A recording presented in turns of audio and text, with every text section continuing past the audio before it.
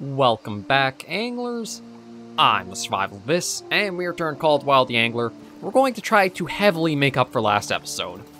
We tried going after the cutthroat at the map-specific location it asked us to catch them at.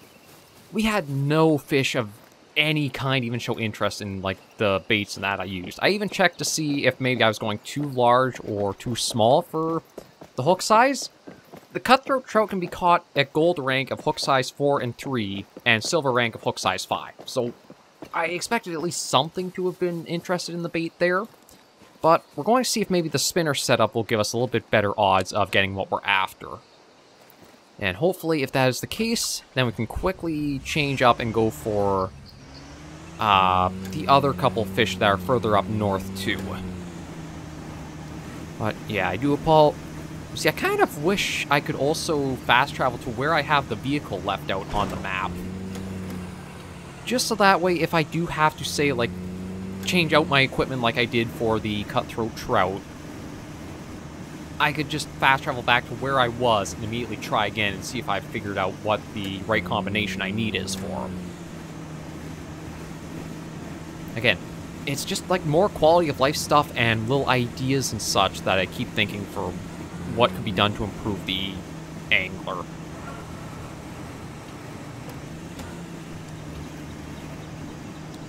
But it won't be too long to get back up there. Since we are basically retreading old ground from last episode, this will just be like blink of the eye and we should be right up to that footpath once again. It might take a little longer for when we have to go after the other couple fish species we've got the challenges for, but with them just being further north up the road, I don't think it'll take all that much time.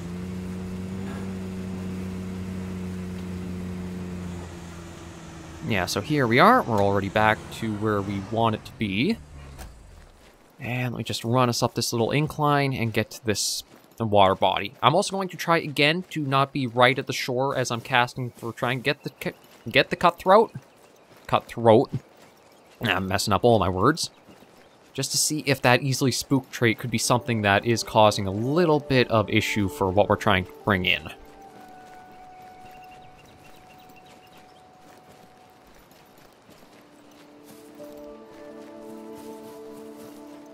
So yeah, I think right here is good. I've got that already set up with a spoon.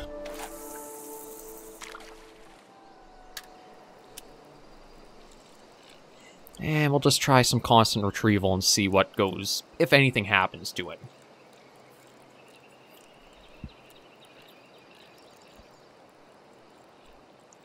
I don't know if it would be better to cast it out, let the spoon, like, sink down to the bottom of the water and then reel in, or I should try keeping it at the surface as I'm just retrieving. Oh! Okay, there's something at least. Oh, and got a good size on it.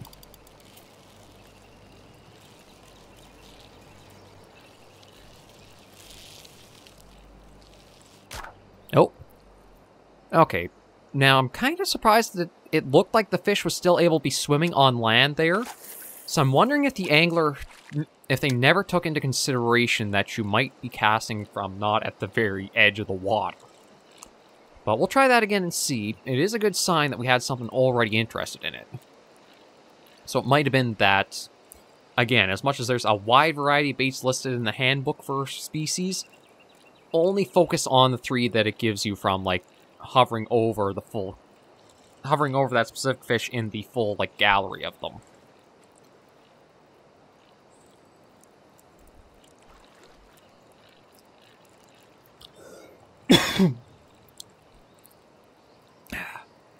But we'll try and see about getting another one interested if we can.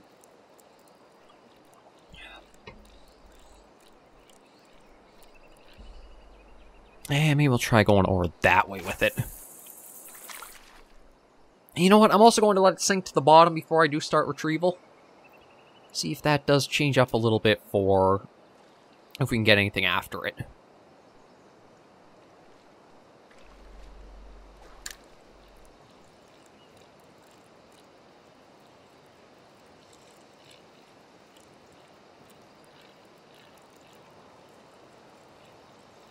Yeah, it doesn't really take too long before the lure is already making its way up to the surface with constant retrieval.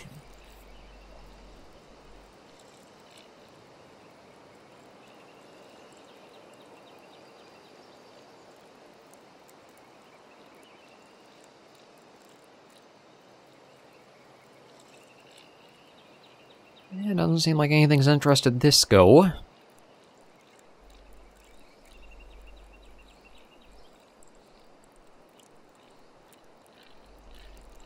Yeah, once it gets to like 7 meters or so, I basically think that's the case of the lure is hitting land. There's no real point in going slow with retrieval once it's hit that hit land. Okay, let's bring it in. And keep our eyes open, see if anything does show interest.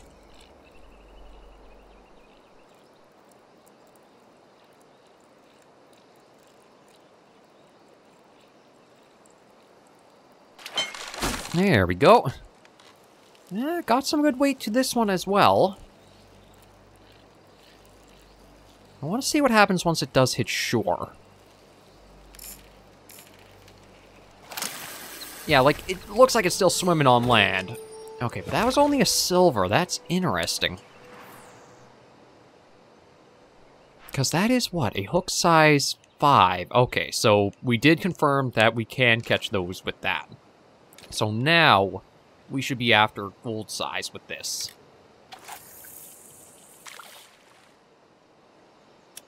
We'll reduce the retrieval speed, let it sink to the bottom, and then start and do another constant retrieval.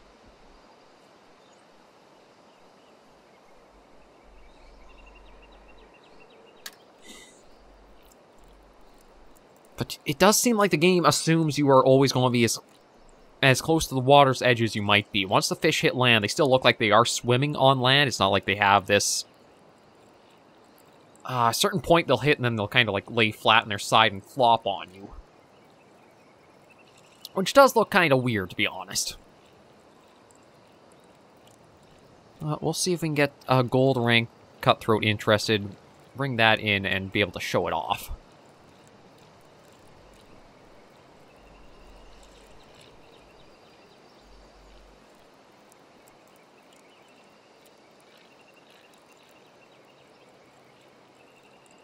Yeah, I'm pretty sure that's just on land now, so we'll bring it in the rest of the way.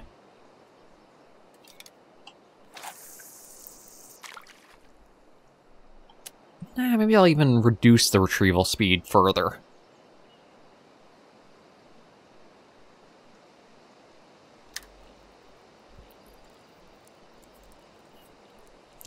See if we can elicit a bite or a strike.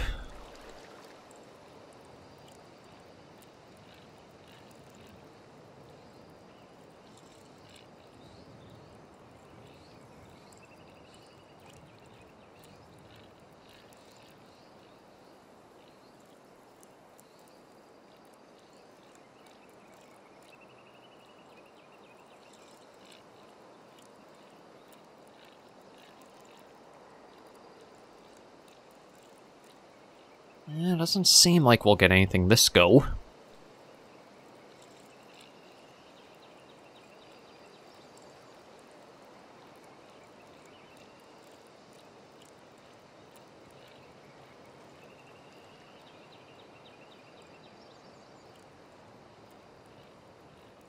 Okay, that's actually pretty interesting.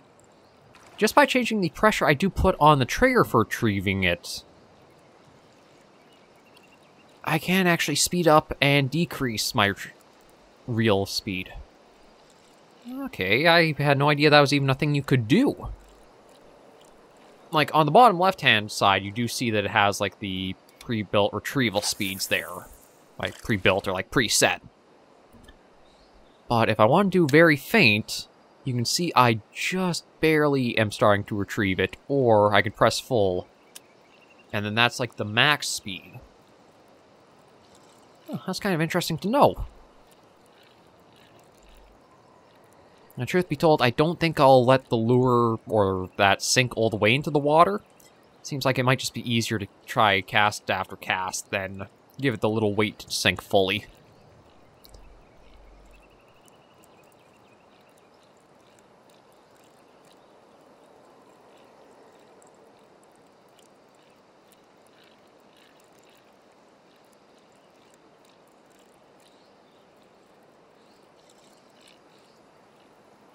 Yeah, but it looks like no interest again. Truth be told, I can't even see where the spoon is as it's coming in. Okay, I'm going to walk a little bit closer to the shore.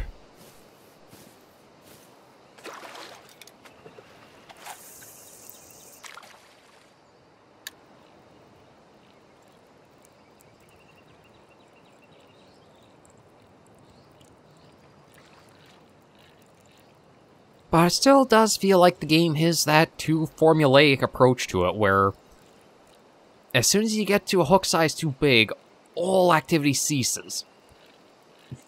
It is by the numbers. Incredibly so at points. I'll try one more cast after this. If we don't have anything going after the spoon, then I'll try the spinner. And see if that has any better luck.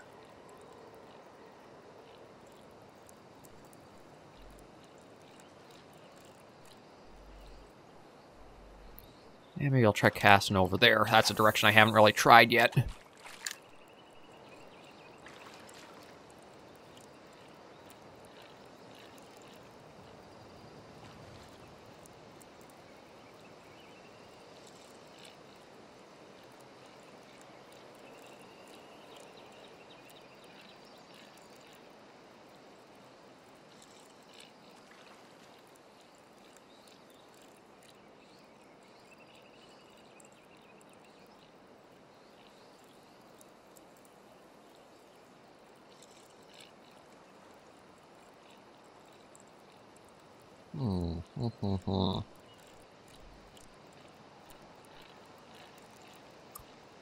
Nothing there. Okay, let me try the spinners we got. So we'll go for a hook size 4.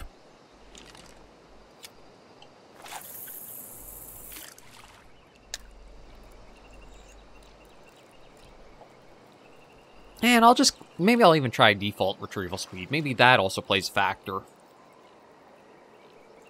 But yeah, I don't know what else I could be doing different. It just feels like it's just not getting the luck we need for whatever the specific combination is here.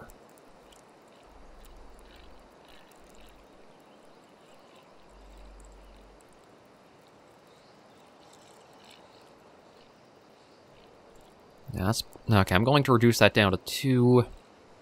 And let me try.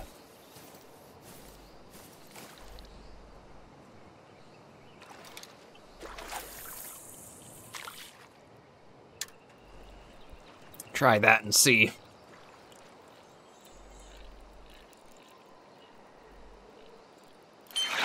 Okay, there we go. That's okay. We got to be careful with it.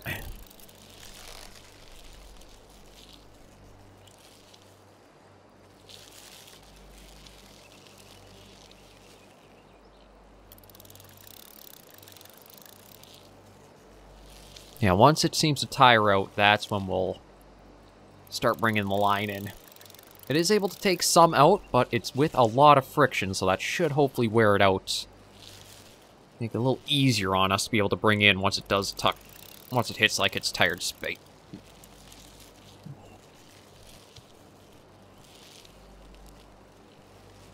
Now I'm trying to speak, I swear. It's just trying to be careful now that we finally got some interest from, I think it's a cutthroat. It does seem to have like that bright red streak along its side. But we gotta be careful because they are a fighter, so towards the end as we're getting it close, we can't be too greedy.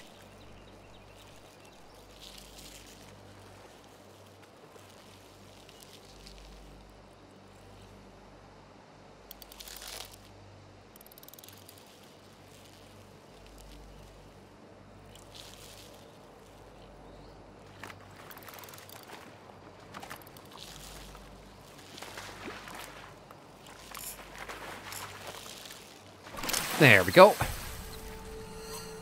And there we go, our gold cutthroat.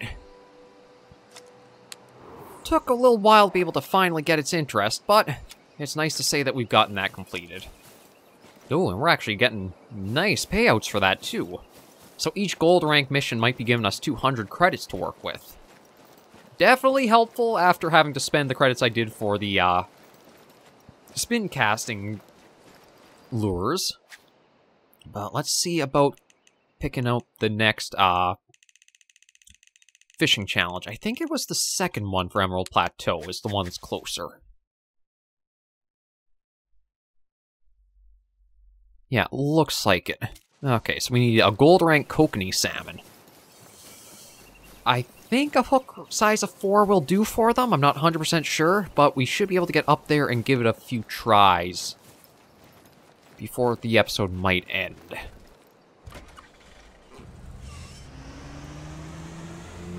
But let's go for a little bit more of a drive and try to get up there. As soon as we can hit the downhill portion, the drive will go much faster. There we go.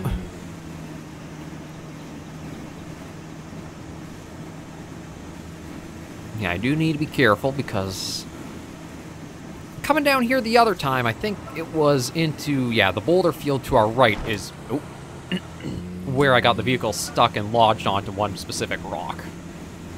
So I want to try to avoid having that happen this go. I think we're past that point. So, seemed like the vehicle wanted to tip front over. Okay. Yeah, it won't be long now. As long as we don't go in the drink with the vehicle.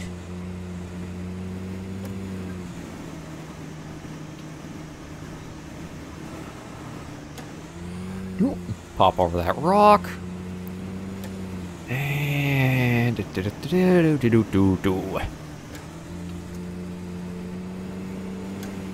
yeah, says it's straight ahead. Oh, looks like we have a little fast travel point here. Yeah, nice to find. I still actually have apparently 7 in the area to find.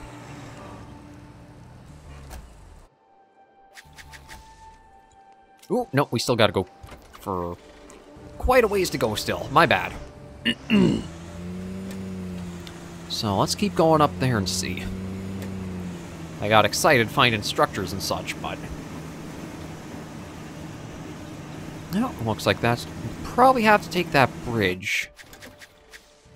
Yeah, take that bridge and then just follow the main road as it keeps going straight.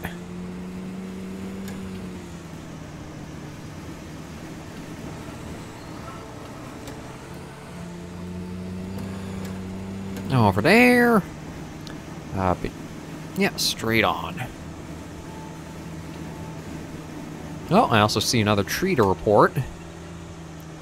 So this'll slow to get us around.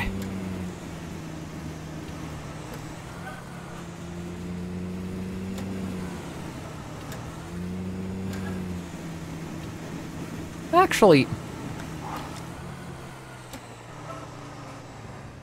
hang on, isn't this the place where, before the console release, I think we've been at this exact spot. Yeah, we have. When you used to have the tutorial to go after the kokanee salmon, it would send you to this area here to try fishing for them. Oh, that's kind of neat that they repurposed it for the try and float for the gold now.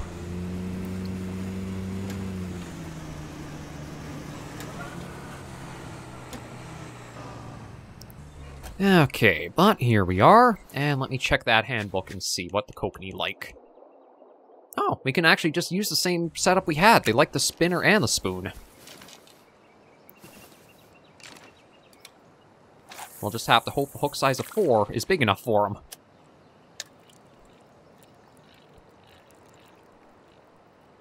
So yeah, we'll try a little bit here, and then in order to go for the other challenge, we just gotta go up the... well, it's supposed to be a footpath, but we'll see if we can fudge that and get the vehicle to take us up there.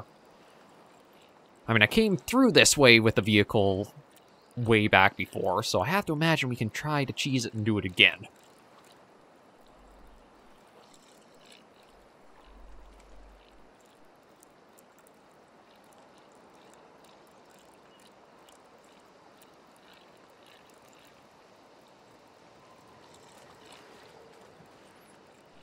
Something jumping, but not a kokanee.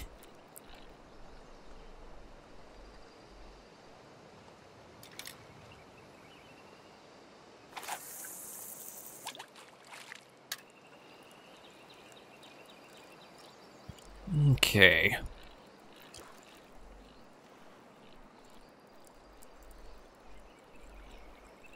Now, I think we'll try it for Spinner for the rest of the episode, see if we can get what we're after. If we do have it, so, like, there's no interest from anything, we'll try switching out for the spoon, see if that switch brings any better luck. And if it doesn't, then it might mean the crankbait is what we needed here, and that's the one I did not pick up. I wonder what that fish is, just to the left there. With the kokanee salmon having the, like, really bright red to... Ooh. Okay. Okay, that's a kokanee right there. Yeah, the bright red does still stand out. See if we can keep that around here. Maybe we can get its interest in the, lure as we're bringing it in close. Yeah, just let me grab a net and just whoop, scoop it up and we got it.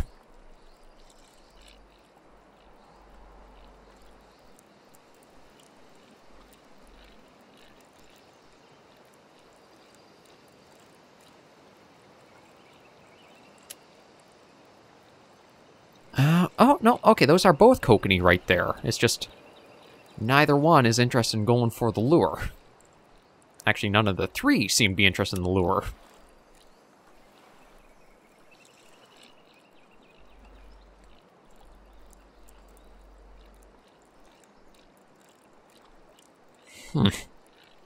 Just my luck, I can see 3 of the species we're after, and not a single one gives a crap about our line.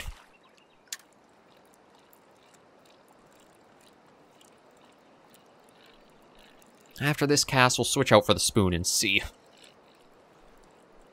It might be the kokanee do need a hook size of 3 for it, and I'm just a bit below that threshold. But we'll hope anyway, just in case, you never know.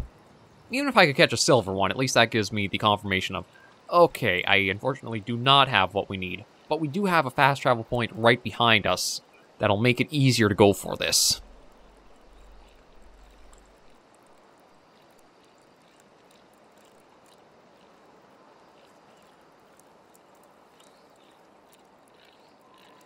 Yeah, no interest. Okay, let's change that out for the size 4 spoon.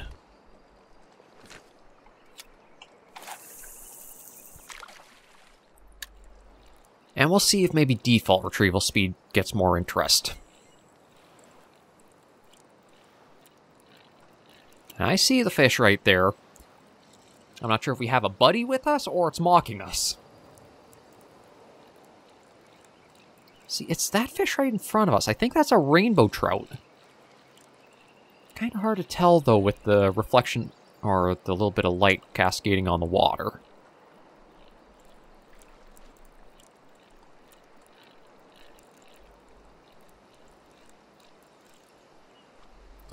Not really a care there.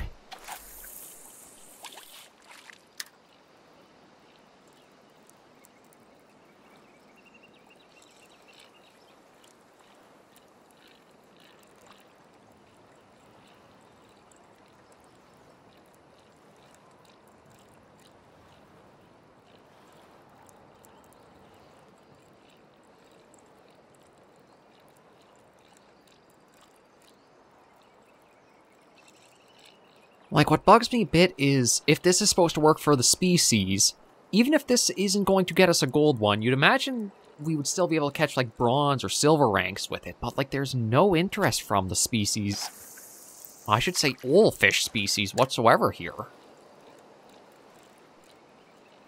So it's when it's like that where it feels like it's too... It doesn't make a lot of sense.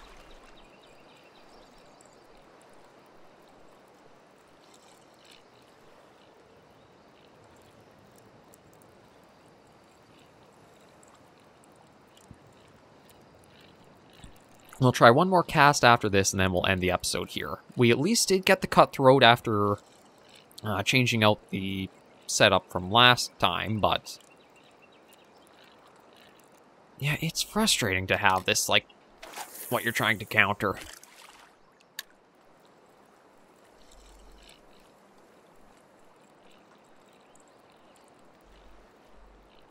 I can't imagine every kokanee we're seeing is a gold one, so... I think I will have to start doing more preparation when it comes to some of the angler episodes. Write down what the species are the missions request, check the hook size chart to see what we need for them, and then check the handbook for the lure type to use.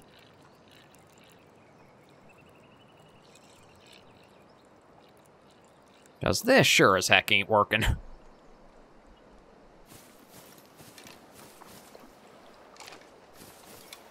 We'll try one more cast just for the heck of it. And then end the episode with it.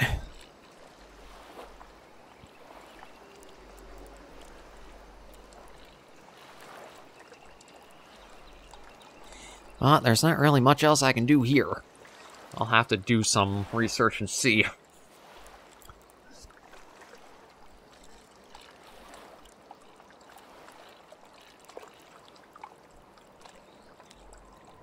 Like, even that rainbows, or the couple of rainbow we've seen, just do not care.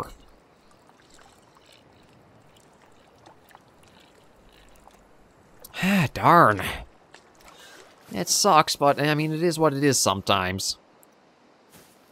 And you right there. I don't know if you're a gold rank, a silver, or what, but you're definitely taunting us. We're going to end the angler for right here, or the angler right here for today, though. Thank you all very much for joining me on this episode of the series. If you did enjoy the video, be sure to give it a like, and if you have any comments, tips, or tricks, be sure to leave the comments right down below. Until I see you all next video or episode, anglers and survivors, please remember, as always, to take care, stay alive, and happy angling.